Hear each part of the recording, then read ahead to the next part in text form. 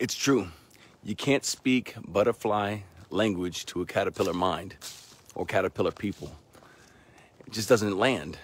So sometimes when we go through things and our energy is shifted, or we take something else on in our lives that's really created a new being, you've experienced something like a plant medicine experience, and you come back and you try to explain what you've experienced, it's not going to land, because you can't speak butterfly language to caterpillar people.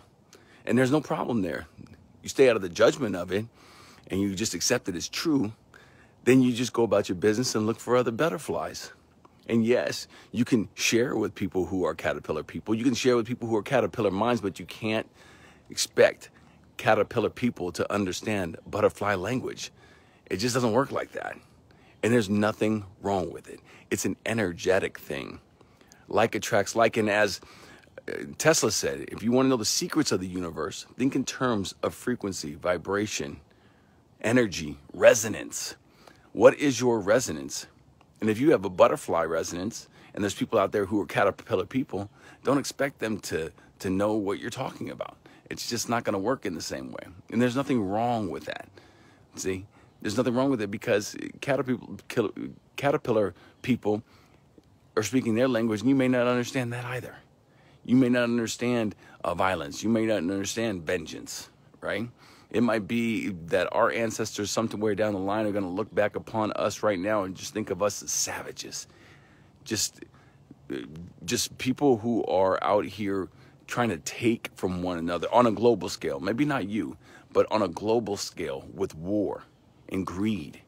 Yeah, it might be just a small percentage, but they look back upon a small percentage and ask, why didn't the majority of the people act? Why didn't the majority of the people stand up and say something, do something? Why didn't they go out and spread out to the rest of the butterflies? Why didn't they go out and spread their energy out to the rest of the butterfly people, right? And that's down the line, but what we can do right now is speak butterfly to butterfly people. Don't expect caterpillar people to understand what you're talking about. They don't have to, and there's no judgment against caterpillar people, just as we don't want any judgment from caterpillar people on butterfly people, no matter where you are on that ledger, right?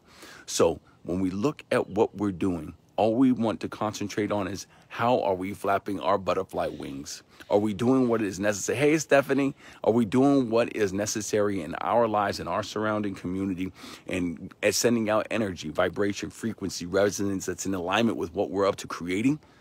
This is how everything shifts and changes and transforms in your life and in everyone's life around you. So again, butterfly language cannot be understood by caterpillar people, and there's nothing wrong with that.